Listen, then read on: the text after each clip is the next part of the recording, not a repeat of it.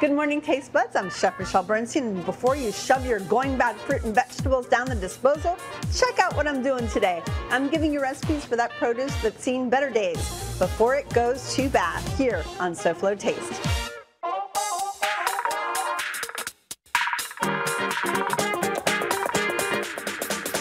How fun is that?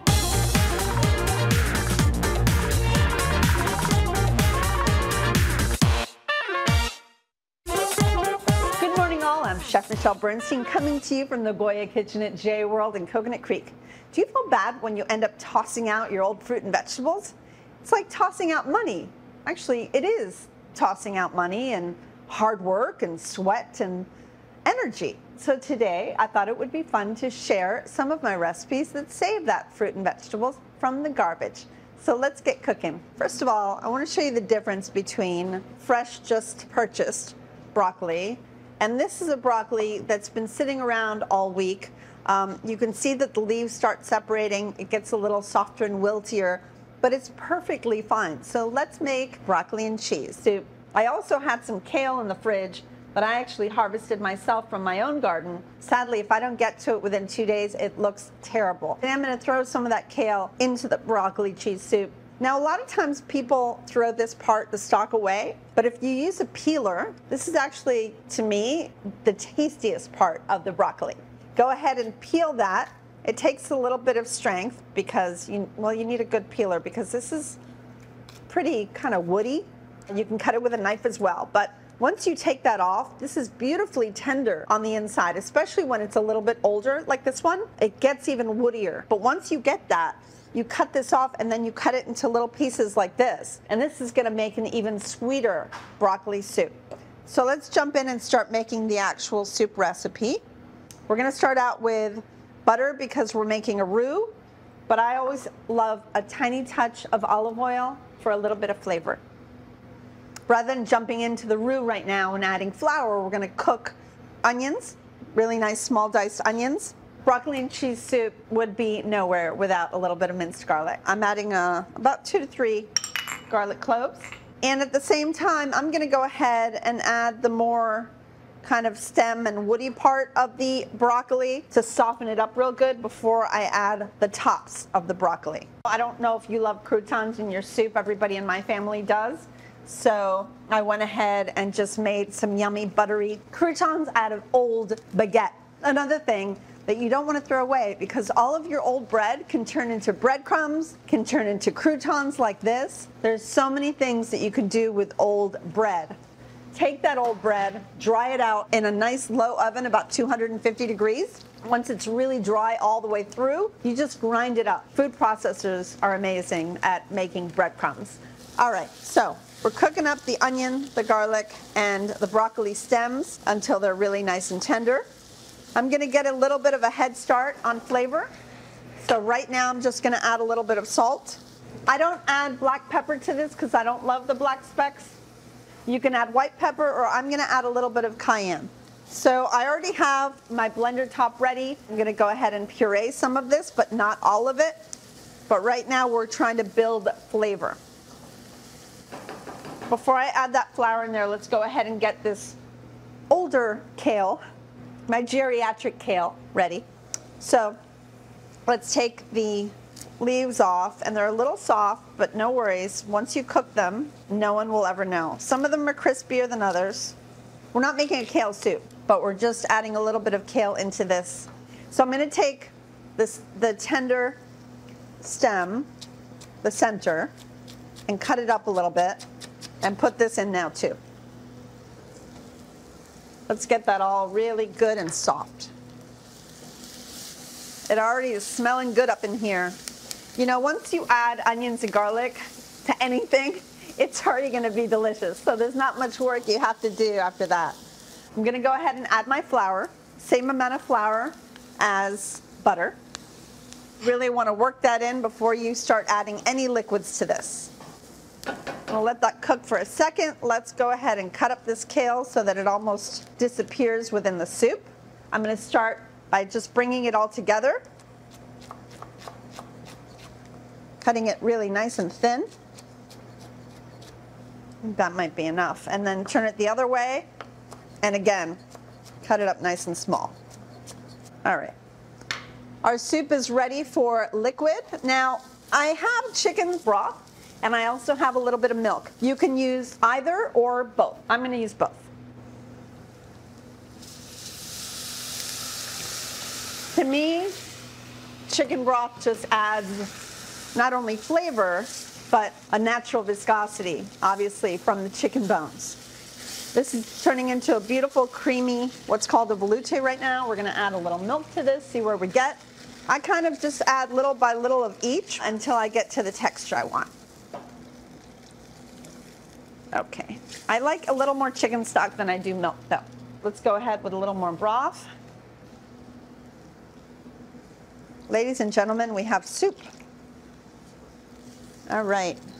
I don't want to overdo it. I don't want it to be too thin, but I also don't want it to be too thick. I think this might be our sweet spot. This is just some of the broccoli that is already cooked down. Now I'm going to add the tops. And what we're going to do is we're going to let all of this get nice and tender, which should only take me about 5 to 8 minutes until everything gets good and tender. And then I'm going to blend half of it.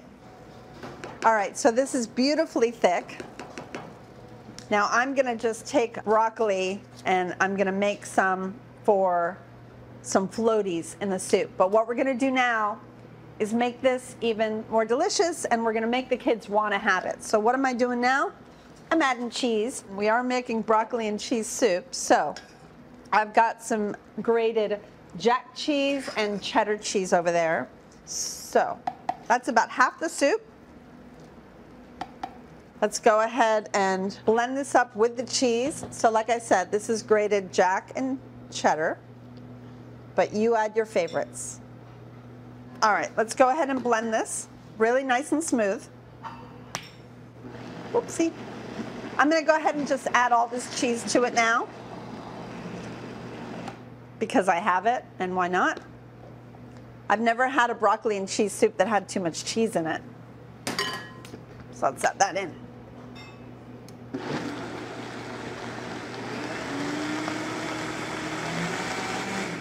Okay. We have a, yum. All right, so I'm gonna add this back in. Yes, that's what I wanted. All right, now I'm gonna add more of this chopped kale, little bits of broccoli. We're gonna add that in so that we actually have pieces of broccoli to eat as we eat our soup. Don't forget, all of my recipes, including today's, are available on the SoFlo Show's webpage. Just scan this quick response code for immediate access to the fabulous SoFlo Show's page. You'll also see this QRC on the ingredient list throughout the show.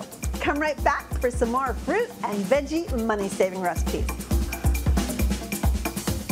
Come back to the Goya Kitchen at JA World. Michelle and the food. This is SoFlo Taste.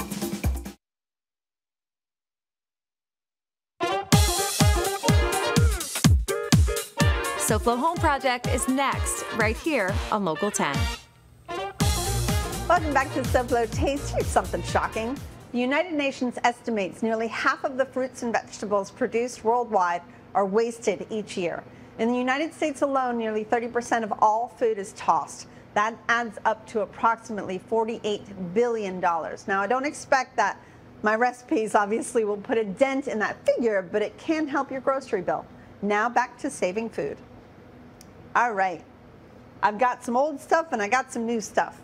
Let's talk about the old stuff first. First of all, I don't put tomatoes in the fridge because that's kind of a crime. And I always have them out ripening, but sometimes over ripening. Instead of tossing that out, just cut a little piece out that might be a little, let's just say, older, rotten, but the rest of the tomato is delicious. And you can either make your favorite tomato sauce for anything, but I'm gonna make you a very quick, kind of a crudo tomato sauce for fish. And I love this because it has salty and sweet elements to it. At the same time, that fish, I've got beautiful swordfish, thanks to my friends over at Delaware Chicken Farm and Seafood Market. They have every type of fish you could ever imagine, local, and some from the Northeast, because we know a lot of our friends love those type of fish, like beautiful fresh codfish. But they also obviously have, by their title, lots of chicken and ducks and goose and all kinds of stuff like that, and steaks. They're just wonderful. Call them at 954-983-6831 or place an order with them in person because they are awesome, and tell them Michelle sent you and ask them what they love for the day because they will always give you great ideas when you're in store. So let's jump into pan grilling this swordfish and making the stew at the same time. They should get together pretty much at the same time. Ooh, and I have another one. So you know how herbs always go bad so much quicker than we can use them? So I have some really old basil here. I've got some older thyme and rosemary. Let's make a quick oil as well. Let's jump into that really fast. So I've got thyme and rosemary. I've got old basil. Let's put all that in a pot. Let's add the zest of 1 lemon to that pot as well to give it a little more flavor and freshness. Some red crushed chili flake, no salt, not needed. Let's go ahead and top that with whatever oil you want to be your finishing oil at home. Do not bring this to a boil because if you're using a good oil like an extra virgin, it will break down the oil, denature it. It won't taste like the delicious olive oil it is. What we're gonna do is just barely warm it off, take it off the heat, let it come to room temperature, and I love these things. You know, these takeout containers. This is a quart container. This fills 4 cups. So I just pour the room temperature oil in here, throw this in my fridge, and then I always have beautiful basil oil for anything I want to toss and warm through. Got it? Good. All right, we'll use that in a minute to top our fish. So let's go ahead. I already sprayed a little cooking oil in that pan. Let's just go ahead and season a couple of pieces of this beautiful swordfish. I don't think it needs anything else pretty much. I'm just going to throw these on here. All right. Go ahead and season the other side so that we don't forget. A little pepper. And before I forget, I want to show you my soup. Look how beautiful our creamy, delicious broccoli kale soup with those older croutons. Well, let's call them older bread into delicious buttery croutons. And that can be stored in your freezer or in your fridge. So for this sauce, I'm going to heat up a little bit of this basil, rosemary, chili oil. And we're not going to get it very hot. This is going to be a warm tomato stew. A little bit of onion, a little bit of garlic, a little bit of crushed chili flake. We're going to do golden raisins and capers in a minute. But for right now, I've got my tomatoes. I did not peel them. This is just a nice, fresh, warm tomato sauce. It's kind of like a salsa, but it's cooked. So we're kind of somewhere between a salsa and a sauce, I guess you could say. I'm going to go ahead and season the onion and garlic now so that it will taste good all throughout my tomato. I'm going to even put a little spoonful of my basil oil on my swordfish steak. Let's see how this guy's doing. Yep, time to just flip her to the other side. Okay, and it's time to put some tomatoes into our sauce. Now I'm using plum here because this is what I had a little overripe in my kitchen. You can use anything from cherry, grape tomatoes cut in half to beef steaks. Whatever it is you got, throw it in here. It's all good. We're going to warm this, allow the tomatoes to really just kind of start breaking apart. Our oil is now hot. Let's remove that from the heat so it doesn't get too hot. Let that come to room temperature. Let's flip over our steaks. I call swordfish steak because it really resembles a steak. And I never cook swordfish all the way through. Most people like their swordfish about medium rare to medium. This is coming together beautifully. You see how the tomatoes are starting to soften and break apart. All right, when you come back, the swordfish will be perfect medium. The tomato stew will be about ready. Let's go ahead before you walk away so you see how much caper. I'm using very little caper and raisin. And I'm going to splash in a little bit of red wine. So a tiny little splash of red wine. We'll have all this come together. Another recipe in a minute, so hurry up and come right back.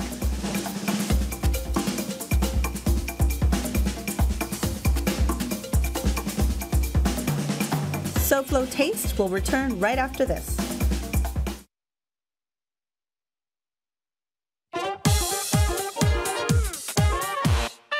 Welcome back to SoFlo Taste. As usual, I am coming to you from the fabulous JA World. It's a great educational venue for our kids. For more JA World information, visit jasouthflorida.org or call 954-979-7100. And thank you all here at JA World. We love you. Now back to something good.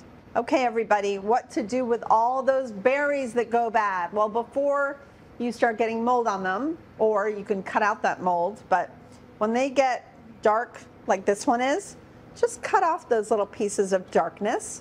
So you cut out anything that might be going bad or a little dark or mushy, right? And then you just cut it in half. I have a variety of raspberries, blueberries, and strawberries that were on their way. I'm gonna make you the most delicious and simplest marmalade you've ever had. Weigh out how many overripe and mix them if you want with not so ripe berries that you've got. If they weigh, let's just say 2 pounds, then take exactly half of that, 1 pound of sugar, and add that into a pot. Add 2 ounces of lemon or lime juice into your pot. I'm done here. That was pretty simple, right? Best way to make marmalade. Let's just make sure that all the lemon and sugar are down underneath, and we're just gonna let this boil away, and we'll come right back to it. Let's make a perfect scone to go with this delicious marmalade. We're gonna start out with flour. We've got all-purpose flour.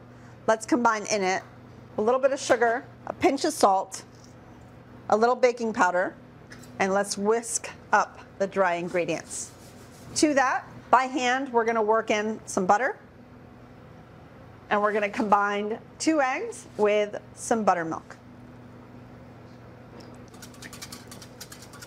All right, this is homogeneous. We're gonna leave that alone for a second. Let's go into the flour and butter.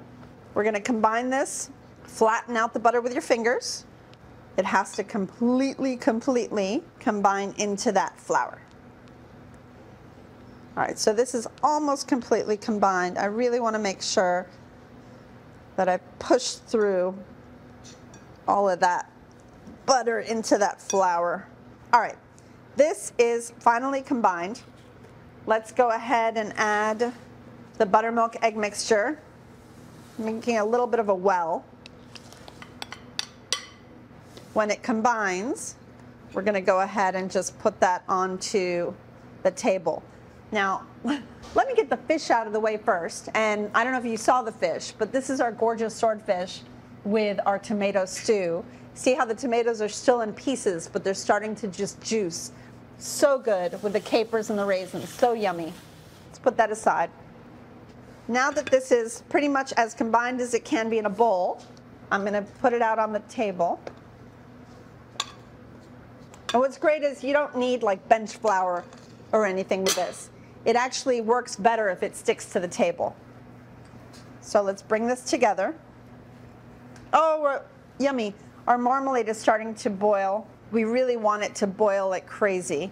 Really important that you get a lot of bubbles at the beginning. You want it to go on full high, and then we'll lower it a little bit. The dough is just starting to come together. I'm gonna go ahead and add the currants. This is a dry dough, so just keep working it because it will come together. And you don't wanna really use a mixer because you don't want it to overwork. You just want it to come together into a nice dough. All right, so the next thing you do, we're gonna flatten this out a little bit. I like them a little tall, so I'm gonna probably, with my hands, only flatten it out to be about 1/2 to 1 inch tall. And then we're gonna use a little ring cutter. And then we're gonna brush it with a little bit of heavy cream over the top and bake them. And we'll eat them together with this marmalade. So come right back.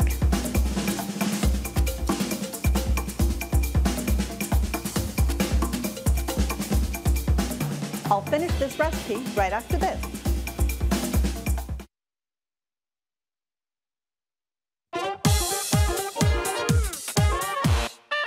Welcome back, everyone, to SoFlo Taste, using all the things that we can find in our fridge and on our counters that we can use again. So let me show you how the scones come out. I'm going to cut this in half. And this is our marmalade. It's really nice and thick. And it only took me about 10 to 12 minutes. But you can always put them in some fun jars and keep them in your fridge or give them out as gifts. This is a gift that keeps on giving, I think. So I love to serve scones with whipped cream or double cream as they serve in England, but to me, a little bit of whipped cream and a little bit of this marmalade. Not too bad, right? I sure hope I gave you some great ways to save your produce from a sad end. And the best part is, these recipes are really, really tasty and good. So next week, I'm going back in time to bring back some yesterday Florida recipes with some today twists. Yep, I'm going old school on the next SoFlo Taste. So let's say good morning now to Elena Capra, host of SoFlo Home Project. Good morning, Elena. What's next? Hi, Michelle. Good morning. So today's show is dedicated to Father's Day. Coming up on SoFlo Home Project, we share great design ideas on creating the ultimate man cave for dad.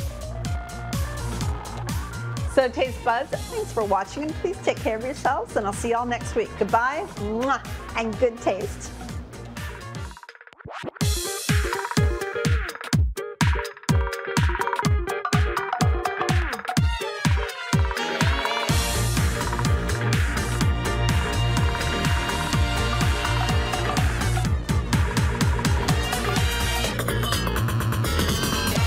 All is not lost.